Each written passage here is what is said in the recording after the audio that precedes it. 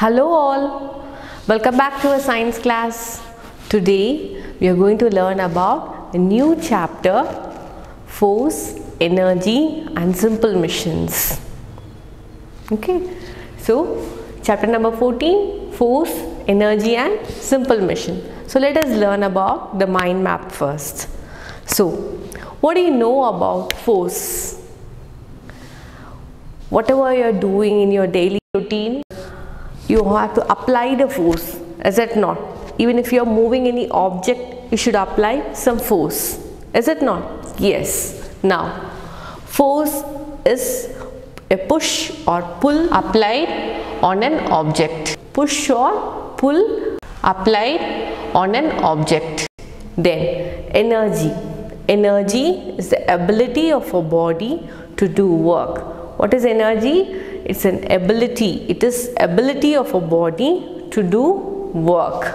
Then simple mission. Simple mission is nothing but simple structured missions. So we are going to learn about different types of forces, different types of energy and different types of simple missions. Okay. So first about forces. Mechanical force. First force is about mechanical force. What is mechanical force? The force exerted by a machine is called mechanical force. The force exerted by a machine is called mechanical force. So these are different types of mechanical forces like muscular force, elastic force, gravitational force, frictional force, and then magnetic force and electrostatic force. So we are going to learn about different types of forces in this lesson. Next thing is about energy. As I said, energy is the ability of a body to do work. So we are going to learn about different types of energy like light energy, heat energy, sound energy, electrical energy, mechanical energy, solar energy, hydro energy and wind energy. Clear? Yes. Next thing is about different types of simple missions. Different types of simple missions. What are they? Lever.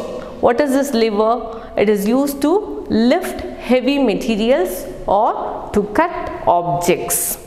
Then pulley. Second thing is about pulley. That is their grooved wheel. They have a grooved wheel and a rope. Third one is inclined plane. Inclined plane. Fourth one is screw. Fifth is wedge. Sixth is wheel and axle. Clear? Yes. Now let us learn about all these things in detail. Yes children. Now let us start with the topic, that is force, energy and simple mission. So as I said, what do you mean by force? Force is the push or pull applied on an object.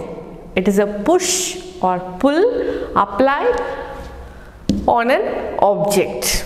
Okay, so we apply force on different objects. For what? To lift or to move or open or change their shapes. I repeat, we apply force on different objects to lift, move, open or change their shapes. Clear? Force can cause following effects. So what are those effects? It can move a stationary object. It can move a stationary, mean to say the position of an object will be at rest. That's what stationary object. So if you are applying this force, automatically the stationary objects will move. Okay, when you push or pull a toy car on the floor, it starts moving. It starts moving automatically. If you are applying force, it starts moving. Then second property is it can change shape of an object. Second effect is it can change shape of an object. What is this? When you squeeze toothpaste tube, the shape of the tube changes, is it not? If you are just squeezing out all the toothpaste contents from the tube, automatically the shape of the tube will get reduced, it gets changed, is it not?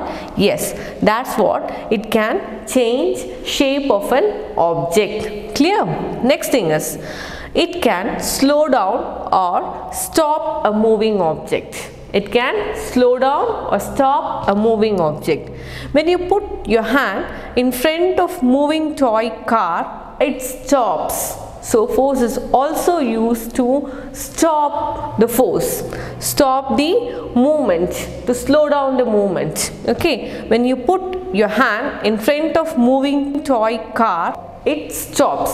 That is because of force. Then it can change the direction of moving thing. It can change the direction of moving thing. When you hit a ball coming towards you, imagine if a ball is coming towards you. See, you can see here, if this ball is coming towards us, and if I am hitting this ball, automatically if I am hitting with a bat, the direction of this ball changes. It will come towards the opposite direction, is it not? Yes, when you hit a ball coming towards you and your bat, the direction of the ball changes. That is because of this force. So as I said, students, force can move a stationary object, force can change the shape of an object, force can slow down or stop a moving object, and force can change the direction of the moving thing. Clear? Yes. So these are the basics about force. Next, let us proceed by learning types of forces. What are the different types of forces we are going to learn?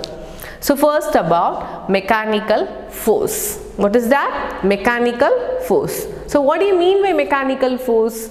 The force exerted by a machine is called mechanical force. The force exerted by a machine is called mechanical force. For example, the engine of a train generates a large amount of mechanical force. What happens? The engine of the train generates a large amount of mechanical force.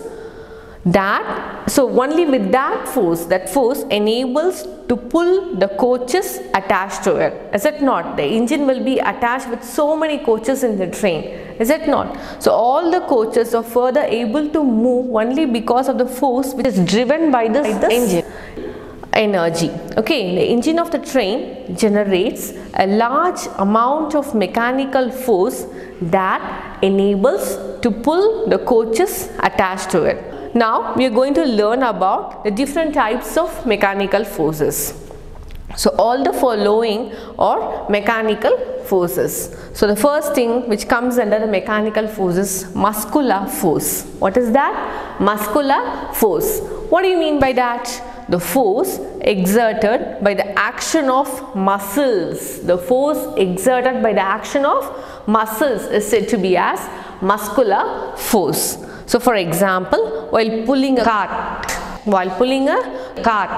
or when you are just pulling a string of bow, okay, in that time you will be using this muscular force. Clear?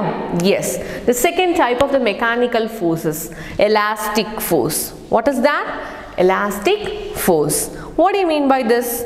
The ability of a material to return to its original shape. Ability of a material to return to its original shape. Say for an example, you might be knowing about rubber band. Is it not? Yes, it has elastic nature. So the ability of a material to return to its original shape after being stretched or compressed is said to be as elasticity. Okay, or else it's also said to be as elastic force. So we have learned about mechanical force and the two types of mechanical force, that is muscular force and elastic force. Clear, children? Yes. About the elastic force, that is when an elastic material is stretched or compressed, it exerts elastic force. For an example, can see a rubber band here. If it is stretched or compressed, it is coming back to its original position. Is it not? So that's what elastic force. Next thing is about gravitational force. What is this? The earth pulls all object towards itself with a force. Pulls all object towards itself with a force said to be as gravitational force. It is directed downwards towards the center of the earth. What is this? It is directed downwards towards the center of the earth. For example, when a ball is thrown upwards, if it is thrown upwards, automatically again it's coming down. Is it not?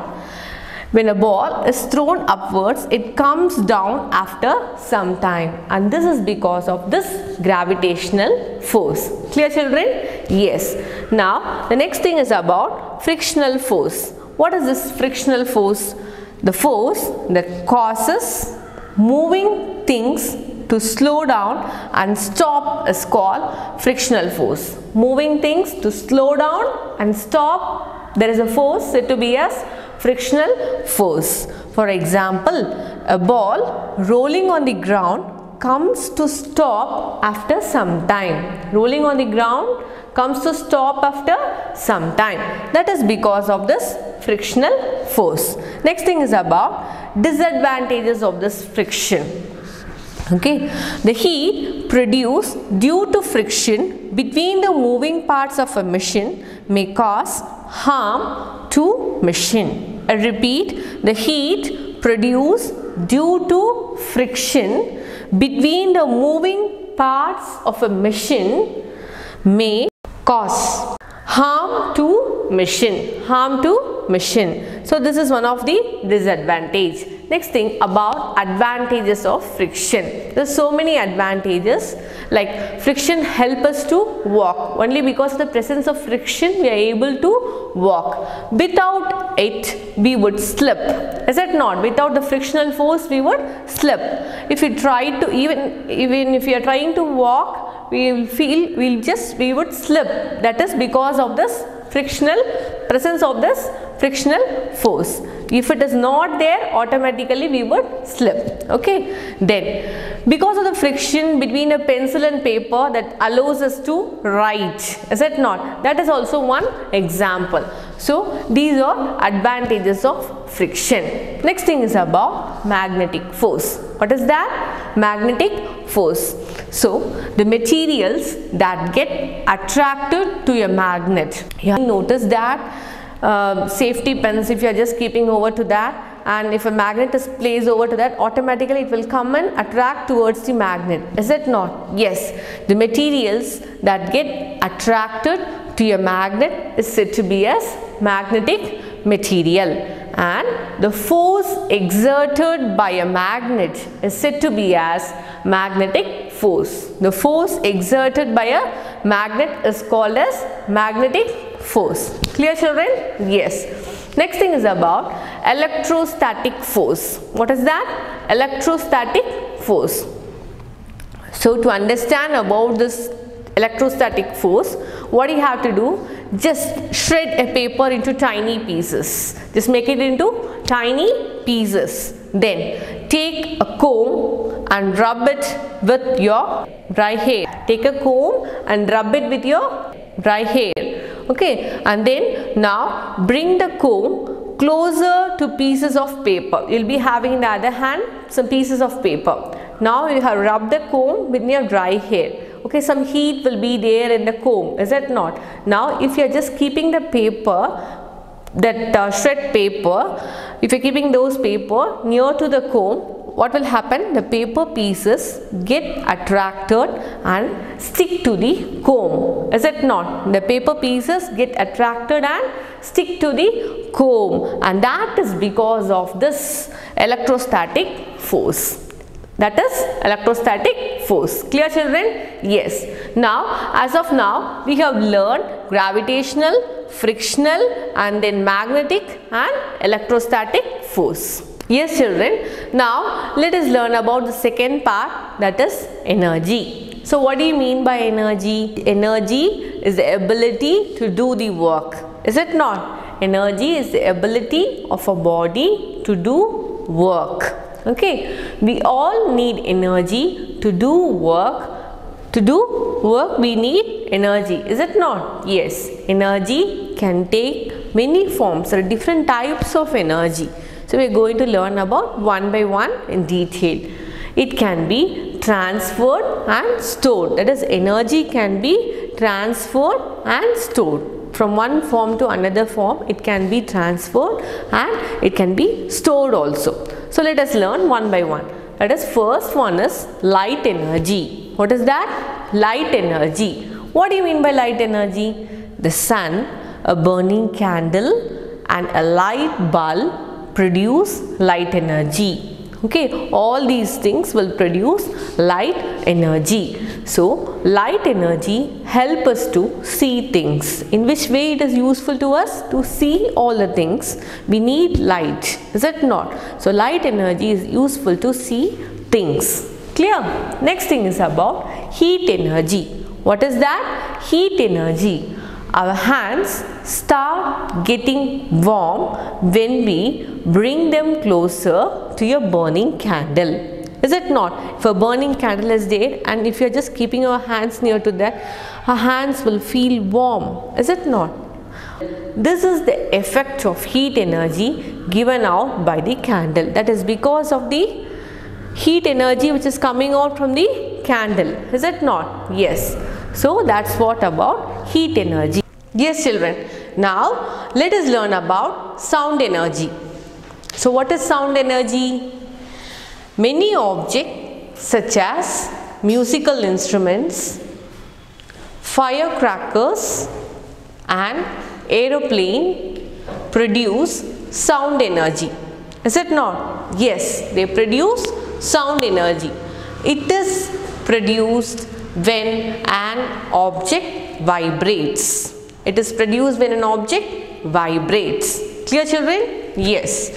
Next thing is about electrical energy. What is this electrical energy? We use electrical energy to run electrical appliances such as bulb, tube light, fan, radio, television, computer and refrigerator. Clear children? Yes. So we are using this energy when we are using these bulb, tube light, fan and all. Is it not? Yes. So this is what about sound energy and electrical energy. Next thing is about mechanical energy. What is this mechanical energy? It is the energy processed by an object due to its motion or its position. Okay, so because of its movement or because of its disposition, we are able to an energy is getting processed. So that energy is said to be as mechanical energy. For example, a moving vehicle has mechanical energy due to its motion. So because of the movement, it is having one mechanical energy. Then this type of mechanical energy is said to be as kinetic energy. What is that? Kinetic energy. Next thing is about a stretched bar possesses energy due to its stretched position. Due to its stretched position, it gains one energy. Okay, so that energy is said to be as potential energy. What is that? Potential energy. So as of now, we have learned different types of energy. What is energy and different types of energy like light energy, heat energy, sound energy, electrical energy, mechanical energy and all. Is it not? Yes. Yes children. Now let us learn about solar energy. So what is solar energy? The sun is a source of solar energy. Is it not? We are getting solar energy from sun. It is the most easily available and abundant source of energy. It is easily available energy. Is it not? Yes. Then it does not cause any pollution. It does not cause any pollution. Solar energy is widely utilized to heat water, cook food and generate electricity. Is it not? This solar energy is used here to heat water, cook food and to generate electricity. Clear? So this is what about solar energy. Next thing is about hydro energy. What is that? Hydro energy. So what do you mean by this word hydro? Hydro. Moving water possesses energy. What is this? Moving water has some energy. It can be transformed into electrical energy. So this moving water is transformed into electrical energy. Clear? Yes. So, and that transferred energy is said to be as hydroelectric energy. What is that? Hydroelectric energy. So, this hydroelectric energy is obtained from energy of moving water. It's obtained from energy of moving water. Then, the energy of moving water is used to move a paddle wheel that grinds the grain. I repeat, the energy of the moving water is used here. Okay, for what? To move a paddle wheel that grinds the grain. So they are using this energy to grind the grain. Clear? Yes. It is renewable, non-polluting source of energy. It is renewable, non-polluting source of energy. Clear, children? Yes. So this is what about hydro energy. Yes, children. Now let us learn about the next type of energy, that is wind energy. So what is wind energy? Wind is one of the most abundant source of energy. Abundant, renewable and non-polluting source of energy. Clear? Then it is used to produce electrical energy with the help of wind turbines. So they are using here wind turbines and they are producing electricity by wind turbines. Okay, wind turns the blades of a turbine which helps to produce electricity. So wind is used here to turn the blade of wind turbine. Therefore, they are producing electricity which helps to produce electricity. So this is what about wind energy. Clear? Now let us learn about the next part, that is machines. Okay, so what is this machine? So when we will be using the machines, it will reduce the amount of energy and the time required to do the work. Is it not? So why do you want to use this type of modern machines and all? To reduce the amount of energy and the time required to do the work. Then we can do more work or lift heavy loads with less effort by the use of machines. Is it not? So by using this we can do more work and lift heavy loads easily. Then so there are some machines, there are some types of machine said to be simple machines and complex machine. What is that? Simple machines and complex machines. So what do you mean by simple machines? A few parts. It has only few parts. A few parts.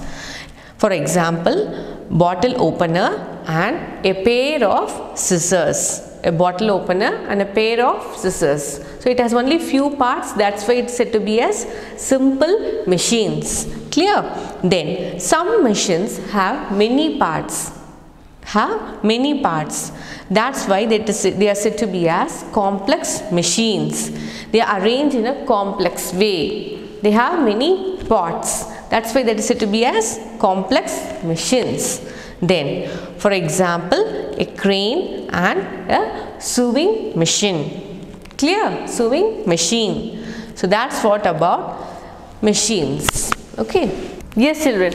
Now let us learn about simple machines. So there are different types of simple machines. There are 6 main types. That is lever, pulley, screw, inclined plane, wedge, wheel and axle. Clear? So let us learn one by one. First about lever. What is this lever? Lever are used to lift heavy materials or to cut objects. What is the purpose? To lift heavy materials or to cut object. A lever is a long rod that is pushed or pulled against a pivot, that is support, in order to move or lift something. So here ultimately it's basically a long rod. It's a long rod that is pushed or pulled, that is either pushed or pulled against a support or a pivot in order to move or lift the objects or the particular material. Clear? So this is what about lever. So generally the lever has three main parts. What are those parts? Load, effort and fulcrum. Load, effort and fulcrum. So what is load? Load is the object to be moved or lifted. Load is generally an object which has to be moved or lifted. Second thing is effort. Effort is the force. Effort is the force, that is a push or a pull which is applied on the rod. Okay. Next thing is about fulcrum. What is this? Fulcrum. So what is this? It's a pivot point and it is the fixed point about which the rod moves. About which the rod moves is said to be a fulcrum. So it basically has three main parts: load, effort and fulcrum. Clear? Yes. Next thing is about the pivot produces the support against which the rod is pushed. It produces a support against which the rod is pushed. So basically there are three different types of lever, that is class 1, class 2 and class 3. So first about class 1 lever. In this class 1 lever, fulcrum is placed in between load and effort. Fulcrum is placed in between load and effort. For example, a hammer, a pair of pliers and then a beam balance. Then class 2 lever. What is this class 2 lever? Here load lies in between fulcrum and effort. Load lies in between fulcrum and effort. For example, nutcracker, a stapler and so many. Clear? Next thing is about class 3, that is third type of lever. In this type of lever, effort is in between fulcrum and the load. Effort is in between fulcrum and the load. For example, a fishing rod, tweezers and all. Clear? Yes. Next thing is about pulley. What is this? A pulley has a grooved wheel and a rope. It has mainly two parts, a grooved wheel and a rope. Two things, rope and grooved wheel. The groove is present around the rim of the wheel. Where it will be? It is present around the rim of the wheel. Then the groove keeps rope in its place. The groove will keep the rope in its place. The object to be lifted, whatever the heavy object, what we want to lift using this pulley, that object is tied to one end of the rope. It is tied with the rope and then force is applied to the other end by pulling it. Force is applied to the other end of the rope to just pull the object. Clear? Here, when the rope is pulled downwards, the load is lifted upwards. So this is opposite in direction. Clear? Yes, this is what about pulley. Yes children, now there are two different types of pulley. What is that? Fixed and movable. So what do you mean by fixed pulley? The wheel is attached to a hook or a wall and spins at one fixed place. It spins at one fixed place. That's what it's said to be as fixed pulley. For example, we can pull down in order to lift something up. We can pull down to lift up. Clear? So this is what about fixed pulley. Next thing is about movable pulley. Movable pulley. What is this? The wheel moves with the load as the load is attached to pulley. The wheel moves along with the load. Okay, it moves along with the load. As the load is attached to pulley, then it is the pulley used to lift heavy engines and fit them into vehicles. So these are some examples. So basically there are two different types of pulley, that is fixed and movable. Clear, children? Yes. Yes, children. Now you can see the picture for pulley, that is here a person who is holding the rope, is it not? So the object is lifted with a rope on one side, and other side he is holding that, he is just pulling over to that, and here in this type of pulley the wheel is attached to the hook or a wall and it spins at one fixed place. Clear, children? Yes. This is what about pulley. Yes, children. Now about the next simple machine, that is inclined plane. Okay, it's basically a slope. What is that? It's a slope. It has no moving parts. It's simply a slope which helps to move heavy objects. Okay, what it will do? It is helping to move heavy objects from higher to lower surfaces and vice versa. Clear? Yes. Next thing is about one of the inclined plane, that is said to be as ramps. What is that? Ramps, which is provided in hospital, which is used to carry wheelchairs and stretchers. This is used to carry wheelchairs and stretchers. Next thing is about screw. What is that? Screw. Screw is wrapped spirally around a cylinder. The shape of the screw will be like a cylinder. It's wrapped spirally around a cylinder.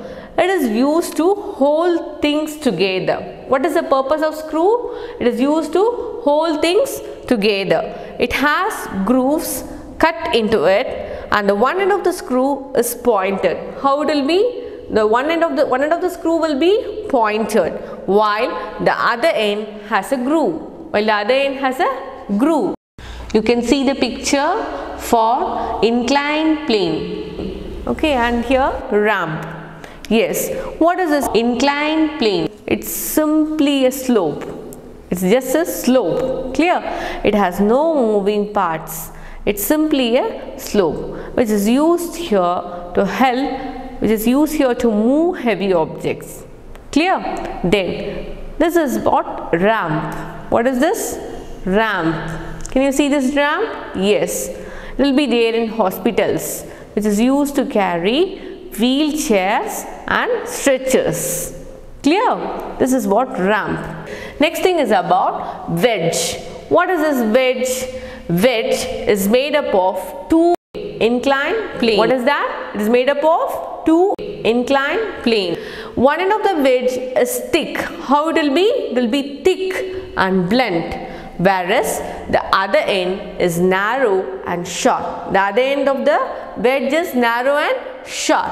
It can be used to cut and split the things. The purpose is to cut and split the things. Clear, children? Yes. Yes, children. Now you can see the examples of wedge, axe and razor. What is this? It is made up of two inclined planes. That is, one end of the edge is thick and blunt, whereas the other end is narrow and short.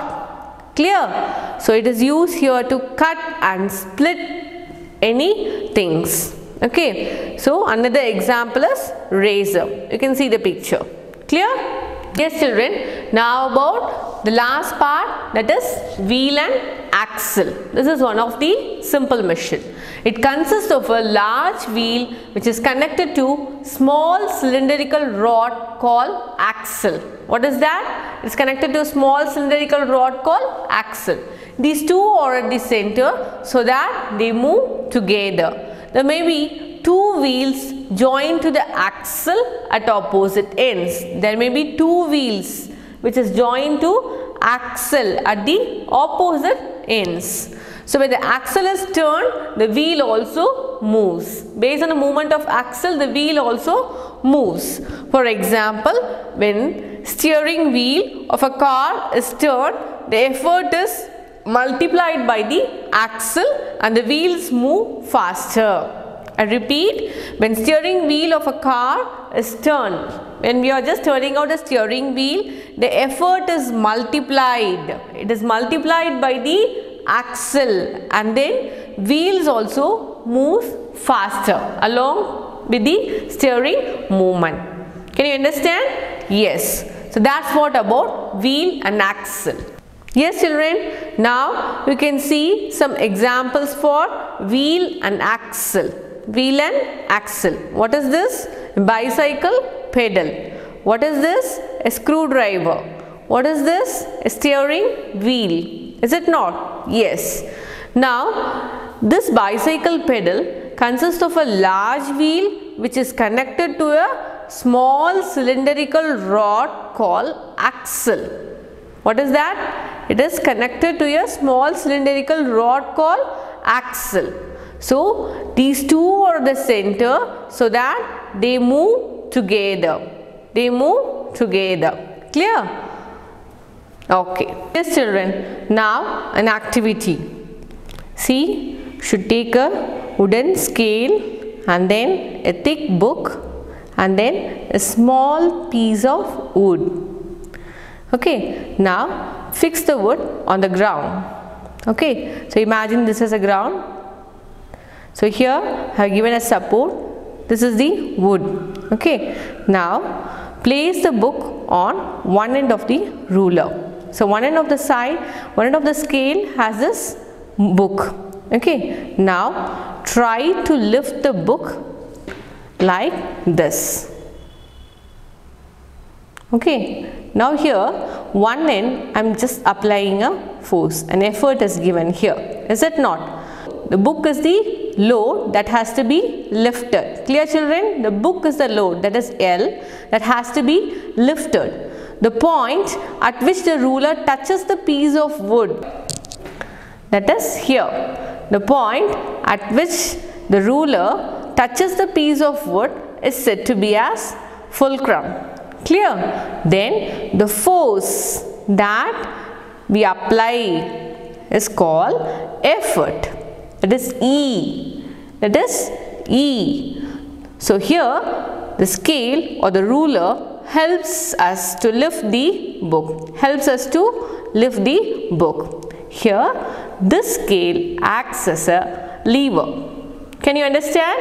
Yes. So this is what an activity about a lever and how it is helpful to carry the heavy loads.